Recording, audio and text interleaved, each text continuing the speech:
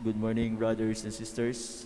Kindly kneel for the prayer to Jesus, the Divine Word. In the name of the Father, and the Son, and the Holy Spirit. Amen. Dear Jesus, Divine Word made flesh, from the beginning you already were. Before even time began, you are Son with the Father and the Holy Spirit, three persons, one God. But in the fullness of time, you created man, became man yourself. Through God and the Holy Spirit and Mary, you became Jesus, Divine Word made flesh. You come to our world to save us and to show us how to live and love here, so we may live and love hereafter. Dear Jesus, Divine Word incarnate, please teach us to follow you. May our love for you always be made flesh, not ever lost in word or song alone. In prayer, we come face to face with you, like you with the Father and the Holy Spirit. In love and service, may we likewise come face to face with our sisters and brothers, the least of them most of all. For as we treat each other, so do we treat you. In your name we pray now, always and always. Amen. In the name of the Father, and the Son, and the Holy Spirit. Amen.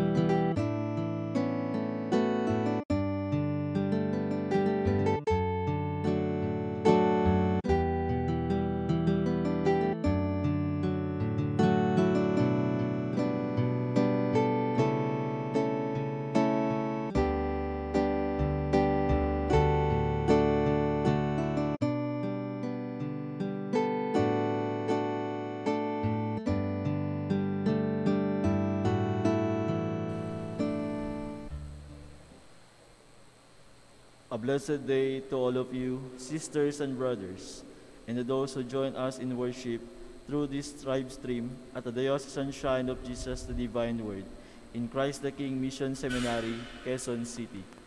Today is Thursday of the 24th week in the Ordinary Time. The Church celebrates today the memorial of Our Lady of Sorrows. Our Mass presider today is Reverend Father Louie Punzalan, SVD. Our celebration will now begin. Please rise.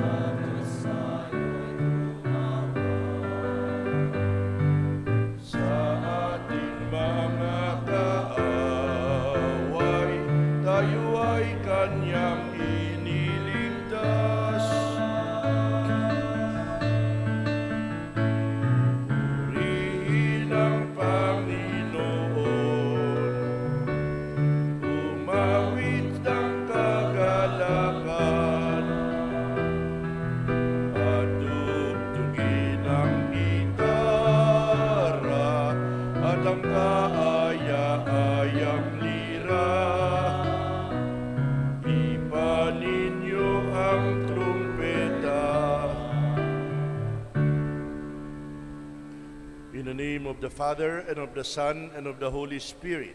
Amen. The grace and peace of God our Father and the Lord Jesus Christ be always with you. And with your spirit. Yesterday, September 14, the Church celebrated the feast of the Exaltation or the Triumph of the Cross. Today, September 15, we commemorate the 7 sorrows of the Blessed Mother. Today is the memorial of Our Lady of Sorrows, Ina ng Dalamhati. In Cebuano, we call her Inahan sa Kasakit. As we commemorate the dolors or the sorrows of Mary today, let us pray for our own mothers, because they have their own share of sorrows. You were sent to heal the contrite of heart. Lord, have mercy. Lord, have mercy. You came to call sinners. Christ, have mercy. Christ, have mercy. You plead for us at the right hand of the Father. Lord, have mercy. Lord, have mercy. May Almighty God have mercy on us, forgive us our sins, and bring us to everlasting life. Amen. Let us pray.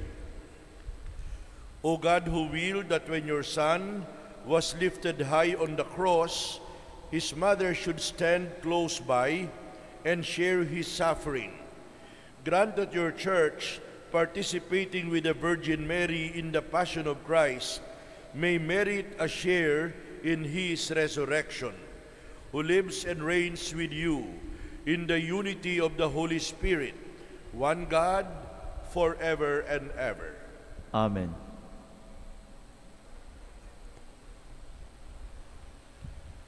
A reading from the first letter of St. Paul to the Corinthians. I am reminding you, brothers and sisters, of the gospel I preached to you, which you indeed received and in which you also stand. Through it you are also being saved, if you hold fast to the word I preached to you, unless you believed in vain. For I handed on to you as of first importance what I also received, that Christ died for our sins in accordance with the Scriptures, that Christ died for our sins, that he was buried, that he was raised on the 3rd day in accordance with the Scriptures, that he appeared to Cephas, then to the 12. After that, he appeared to more than 500 brothers at once, most of whom are still living, though some have fallen asleep. After that he appeared to James, then to all the apostles. Last of all, as to one born abnormally, he appeared to me, for I am the least of the apostles, not fit to be called an apostle, because I persecuted the church of God. But by the grace of God, I am what I am, and his grace to me has not been ineffective. Indeed, I have toiled harder than all of them. Not I, however, but the grace of God that is with me. Therefore, whether it be I or they, so we preach, and so you believed. The word of the Lord. Thanks be to God. Give thanks to the Lord, for he is good. Give thanks to the Lord, for he is good. Give thanks to the Lord, for he is good, for his mercy endures forever. Let the house of Israel say, his mercy endures forever. Give thanks to the Lord, for he is good. The right hand of the Lord is exalted. The right hand of the Lord has struck with power. I shall not die, but live, and declare the works of the Lord. Give thanks to the Lord, for he is good. You are my God, and I give thanks to you. O my God, I extol you. Give thanks to the Lord, for he is good. We honor the Holy Gospel.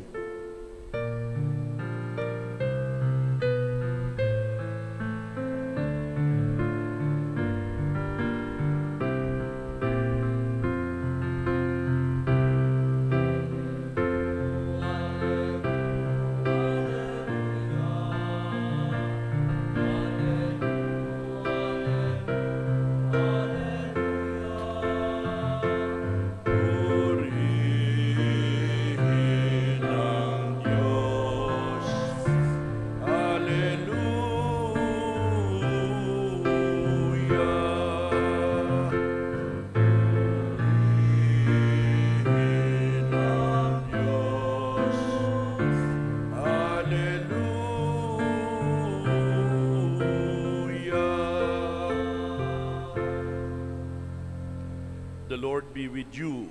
And with your spirit. A reading is taken from the Holy Gospel according to Saint John. Glory to you, O Lord. Is standing by the cross of Jesus, where his mother and his mother's sister, Mary the wife of Clopas, and Mary Magdalene. When Jesus saw his mother and the disciple there whom he loved, Jesus said to his mother, "Woman, behold your son." And then he said to the disciple, "Behold your mother." And from that hour, the disciple took Mary into his home. My dear friends, this is the gospel and the good news of the Lord. Praise to you, O Lord Jesus Christ. Yesterday, September 14, we marked the feast of the exaltation or the triumph of the cross. Yesterday, our prayer was, "We adore you, O Christ, and we bless you, because by your holy cross, you have redeemed the world." Today, we see the Blessed Mother at the foot of the same cross. Today, we commemorate and we honor the woman who stood at the foot of the cross, the Blessed Virgin Mary, in her title as Our Lady of Sorrows, Mater Dolorosa, Stabat Mater, inahan sa kasakit, or ina ng dalamhati. She is also called ina ng pighati, ina ng lumbay, ina ng lungkot, ina ng hapis, ina ng panaghoy, ina ng tangis, ina ng dusa, at ina ng kasawiang palad. Pope Pius VII introduced the memorial of Our Lady of Sorrows in 1817 as a fitting reminder of the Blessed Mother's participation in the sacrifice of Jesus in Calvary. The Vatican II Missal says that on the day following the ancient feast of the Holy Cross, we commemorate the compassion of Mary. We meditate on the reactions in the soul of a mother concerning the sufferings and death of Jesus, her son. Simeon predicted that the heart of Mary would be transfixed with sorrows, and so it was, as Mary stood under the foot of the cross of Christ. The Gospel reading narrates that near to the cross of Jesus stood his mother. Some people, unfortunately, stand far away from the cross. There are also people who run away from the cross. Some people ask other people to carry their cross, but the mother of Jesus stood courageously at the foot of the cross. She was so close to the cross, and she even identified herself with the Lord of the cross. Mary's faith is significant inasmuch as she has shown from the first moment of the angel Gabriel's announcement that she would be the mother of God until the death of Jesus. She remained faithful to her son from her first yes until the final amen, your will be done. The faith of Mary in God was unshakable in the midst of those agonizing moments. It is a faith that is persistent in spite of darkness. It is a faith that is so strong even through bewilderment and even at times through agony and perplexity. My dear brothers and sisters, the Blessed Mother chose to suffer in silence. She suffered in silence. She accepted the cross of her Son with faith and humility. She did not lose her self-respect in spite of her personal agony. She did not lose hope in the resurrection in the midst of the horrible experience of Calvary. She accepted the will of God humbly. She opted to pray and live and surrender everything to God.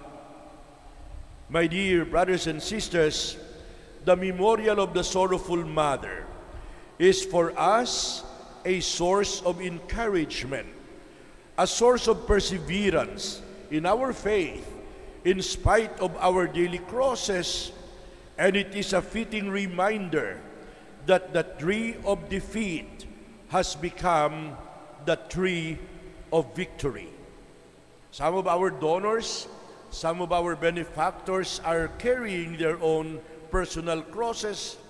I encourage you, dear donors and benefactors and friends of the seminary, persevere in our faith in spite of the cross.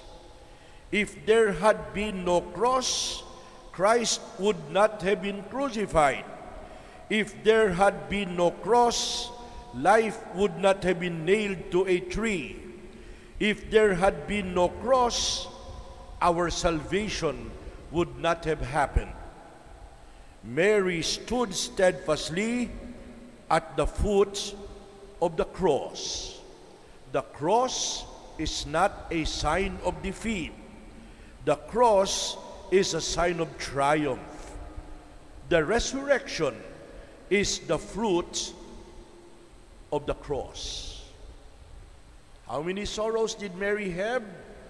She had 7 sorrows. Very quickly, by the 14th century, the faithful identified the 7 sorrows of Mary, namely, number 1, the presentation of Jesus in the temple. Number 2, the flight to Egypt. Number 3, the loss of Jesus in Jerusalem.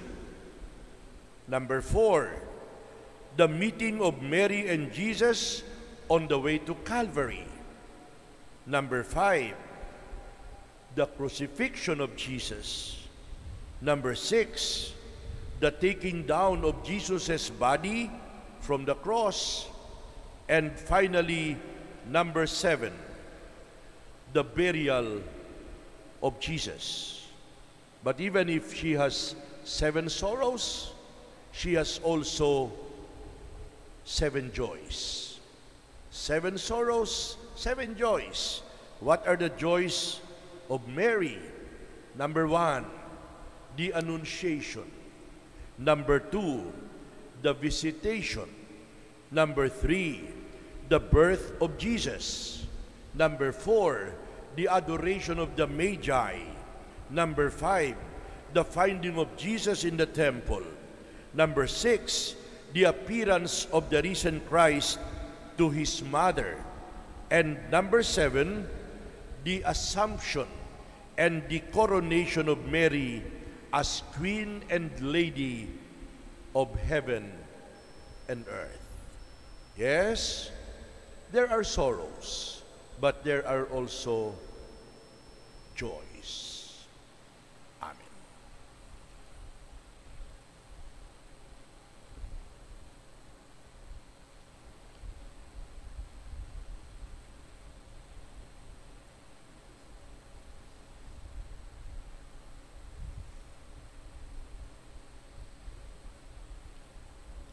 Together with Mary, who knows what it means to suffer, let us pray to God for those who have heavy crosses to bear, as we say, keep us faithful like Mary, O Lord.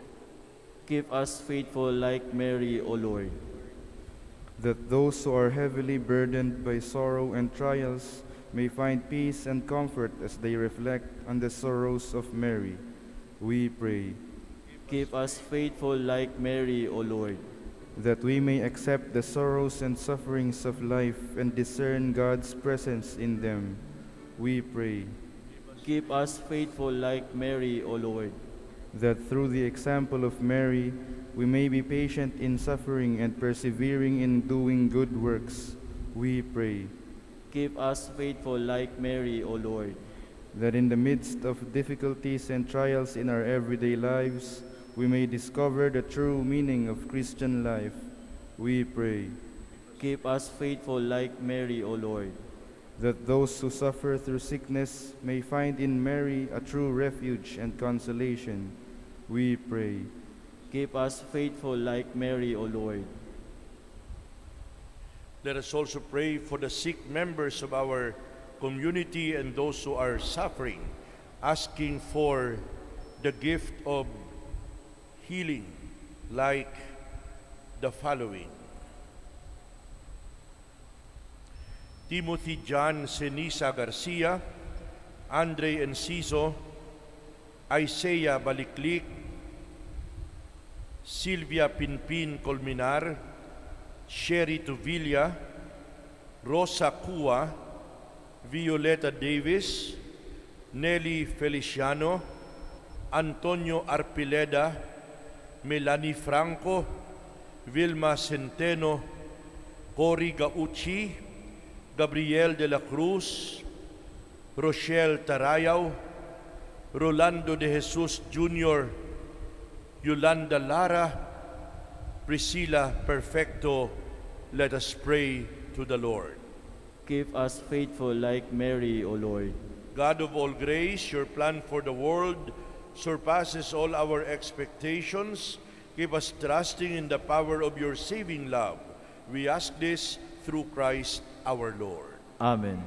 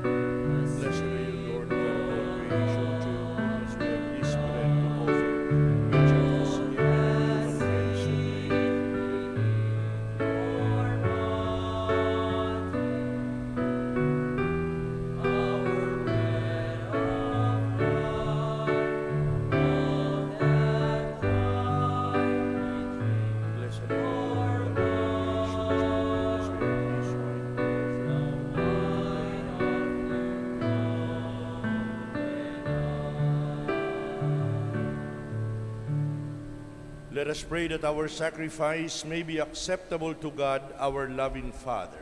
May the Lord accept the sacrifice at your hands for the praise and glory of his name, for our good and the good of his holy church. Receive, O merciful God, to the praise of your name, the prayers and sacrificial offerings which we bring to you, as we venerate the Blessed Virgin Mary, Our Lady of Sorrows, whom you graciously gave to us as a most devoted mother when she stood by the cross of Christ, who lives and reigns forever and ever. Amen. The Lord be with you. And with your spirit. Lift up your hearts. We lift them up to the Lord. Let us now give thanks to the Lord our God. It is right and just. It is truly right and just, our duty and our salvation, always and everywhere to give you thanks, Lord, Holy Father, Almighty and eternal God, and to praise and bless and glorify your name as we remember the memory of Mary, Our Lady of Sorrows. For by the overshadowing of the Holy Spirit, she conceived your only begotten Son, and without losing the glory of virginity, brought forth into the world the eternal light, Jesus Christ our Lord. Through him, the angels praise your majesty, dominions adore, powers tremble before you. Heaven and the virtues of heaven and the blessed seraphim worship together with exultation, and may our voices, we pray, join with theirs in humble praise as we acclaim.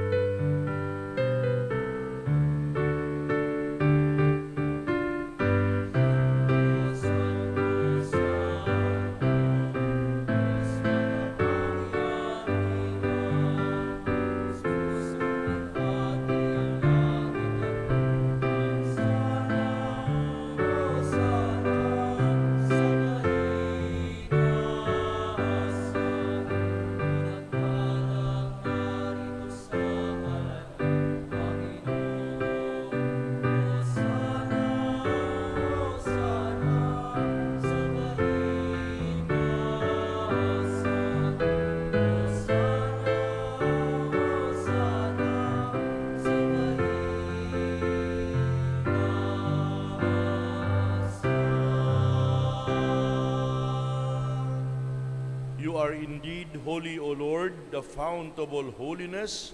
Make holy, therefore, these gifts, we pray, by sending down your Spirit upon them like the dew fall, so that they may become the body and blood of our Lord Jesus Christ. At the time he was betrayed and entered willingly into his passion, he took bread and gave you thanks. He broke the bread, he gave it to the disciples and said, "Take this, all of you, and eat of it.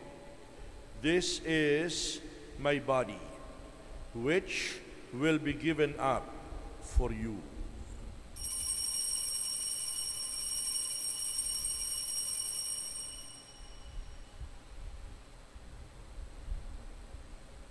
In a similar way, when supper was ended, he took the chalice. Again, he gave you thanks and praise, gave the chalice to the disciples and said, "Take this, all of you, and drink from it. This is the chalice of my blood, the blood of the new and eternal covenant, which will be poured out for you and for many for the forgiveness of sins. And do this in my memory."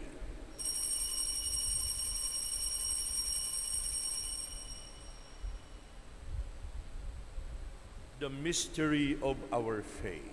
When we eat this bread and drink this cup, we proclaim your death, O Lord, until you come again. Therefore, as we celebrate the memorial of his death and resurrection, we offer you, Lord, the bread of life, the chalice of salvation, giving thanks that you have held us worthy to be in your presence and minister to you. Humbly we pray that partaking of the body and blood of Christ, we may be gathered into one by the Holy Spirit. Remember, Lord, your church is spread all over the world. Bring her to the fullness of charity. Together with Francis, our Pope, and Onesto, our Bishop. Remember your servants, Darlene Madlambayan, Mariel Luis Gonzalez, Benita Marasigan Siscar, Purin Picardal Madeja, whom you have called from this world to yourself. Grant that they, who were united with your Son in a death like his, may also be one with him in his resurrection. And remember, too, our brothers and sisters who have fallen asleep in the hope of the resurrection, all who have died in your mercy, and welcome them into the light of your face. Have mercy on us all, we pray, that with the Blessed Virgin Mary, the Mother of God, and Our Lady of Sorrows, with Saint Joseph, her spouse, the apostles and the saints who have pleased you throughout the ages, we may merit to be co-heirs to eternal life, and may praise and glorify you through your Son, Jesus Christ. Through him, with him, in him, O God, Almighty Father, in the unity of the Holy Spirit, all glory and honor is yours forever and ever. Amen. Let us pray for all mothers who are carrying some sorrows in their life now as we pray the Our Father together. Our Father, who art in heaven, hallowed be thy name. Thy kingdom come, thy will be done on earth as it is in heaven. Give us this day our daily bread, and forgive us our trespasses, as we forgive those who trespass against us. And lead us not into temptation, but deliver us from evil. Deliver Amen. us, Lord, from every evil. Grant us peace in our days. In your mercy, keep us free from sin. Protect us from all anxiety and fear, as we wait in joy and in hope for the coming of our Savior, Jesus the Christ. For the kingdom, the power, and the glory are yours, now and forever. You said to the apostles, I leave you peace, my peace I give you. Look not on our sins, but on the faith of your church, and grant us the peace and unity of your kingdom, where you live forever and ever. Amen. And may the peace and consolation of the Lord be always with you. And with your spirit, Greet each other with a sign of peace. peace be with you. Lamb Lamb of God, you take away the sins of the world, have mercy on us. Lamb of God, you take away the sins of the world, have mercy on us. Lamb of God, you take away the sins of the world, grant us peace. Simeon predicted, behold, this child is destined for the fall and rise of many in Israel, and you yourself will be pierced with a sword. My dear brothers and sisters, this is Jesus, the Lamb of God who takes away our sins and the sin of the world. Happy are those invited to receive him. Lord, I am not worthy that you should enter under my roof, but only say the word, and my soul shall be healed. May the body and blood of Christ bring us to everlasting life. Amen.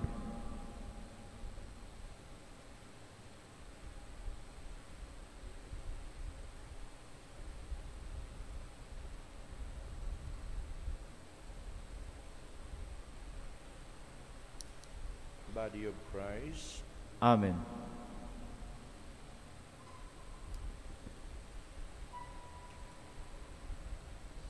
Act of spiritual communion.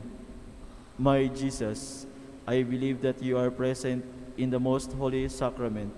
I love you above all things, and I desire to receive you into my soul. Since I cannot at this moment receive you sacramentally, come at least spiritually into my heart. I embrace you as if you are already there, and unite myself wholly to you. Never permit me to be separated from you. Amen.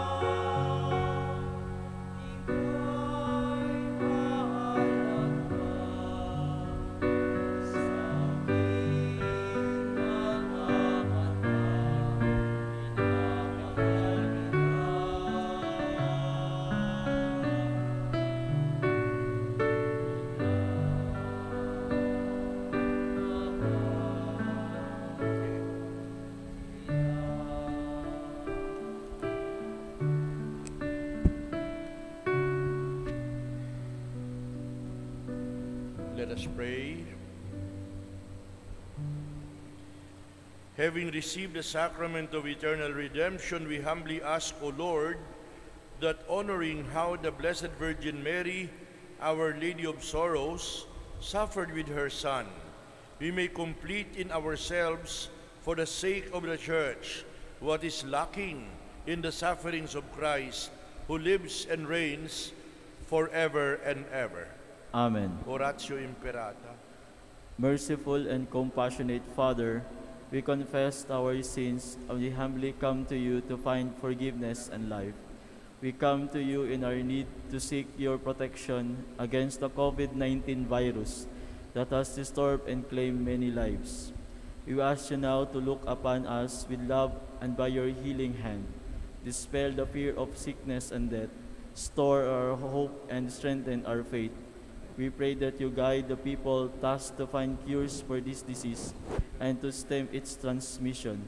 Bless our efforts to use the medicines developed to end the pandemic in our country and the whole world. We pray for our health workers that they minister to the sick with confidence and compassion. Grant them health in mind and body, strengthen in their commitment, protection from the disease. We pray for those afflicted. May they be restored to health. Protect those who care for them. Grant eternal rest to those who have died. Give us the grace in these trying times to work for good of all and to help those in need. May our concern and compassion for each other see us through this crisis and lead us to conversion and holiness. Grant all this through our Lord Jesus Christ, your Son, who lives and reigns with you in the unity of Holy Spirit, God, forever and ever. Amen. We fly to your protection, O Holy Mother of God. Do not despise our petitions and our necessities, but deliver us always from all dangers. O glorious and blessed Virgin. Amen. Our Lady, Health of the Sick. Saint Joseph. Saint Raphael the Archangel. San Roque. San Lorenzo Ruiz. San Pedro Calungsod. Saints Arnold Johnson and Joseph Reynadimetz. Be seated for a minute, please. Maraming salamat po. Good morning to everybody, especially to our virtual Mass attendees, the friends and the donors and the benefactors of our seminary. Maraming salamat po sa inyong mga ipinadalang tulong para sa ating mga seminaristang nag-aaral dito sa Christ the King. In particular, I'd like to mention the names. Some of the names do not want to be mentioned, but those who prefer to be mentioned, I can mention, like Claudette Sim, Teresa Untog, Arturo Sanhil, Marites Mendoza, Ruth Rivera, Arsenio Co, Eliza Antonio, Imelda Mayo, Anastasia Carluen, Serena Santos, Josefina Angat, Michelle Apostol, as well as Jasmine Duque, Myla Arce, Attorney Raul Vasquez, Drs. Vic and Eli Amorin, Evangeline Lasala, Reni Cahol, Nelia Cueto. Thank you so very much in the name of the administration of Christ the King Mission Seminary. Nais din po naming pasalamatan ang mga nagpadala ng tulong sa ating seminarista na nawala ng kapatid, ng bahay at ng dalawang pinsan. Bibilisan ko lamang po. Maraming salamat na i-deliver ko na yung inyong ipinabibigay, yung iba hindi ko pa na ibibigay, pero ibibigay ko. Rio and Tin Hiron, Ernie and Girly Chavez, Helen Lacerna, Lou Rivera, Karen Molina, Marisa Loren, Teresa Ontog, Dr. Erdsan and Christine Suero, Golda Meir Maling, Rafaela Sherry Domingo, Diva Rubis, Marita Trinidad, Constance Padua, Maria Lucita Alonso, Virginia Co, Maria Rachel Garcia, Dailinda Ganutisi, Janet Salvador, Fe Harido, Marites Mendoza, Carla Santillan, Josephine Yu, Maria Cristina Tiangco, Evelyn Buco, Hasmin Duque, Maristela Fandino, and Drisel Salveron. In the name of the family of the seminarian, maraming salamat po sa inyong napakahalagang tulong. At this point, I'd like also to continue to appeal for help for our seminarians, and we are showing to you on your screen the details by which you can send your donation to us at Christ the King. In front of you is the bank account details for the seminarians with Banco de Oro. The account name is Divine Word Mission Seminary, Inc. Again, Divine Word Mission Seminary, Inc. And the account number is also posted in front of you, 000-220-191-247. Paki-picturean po ninyo o screenshot para po hindi ninyo makalimutan o kumuha ng papel at lapis at isulat. BDO 000-220-191-247. And we also have 2 GCash numbers. Paki-picturean ninyo or screenshot para hindi mawala.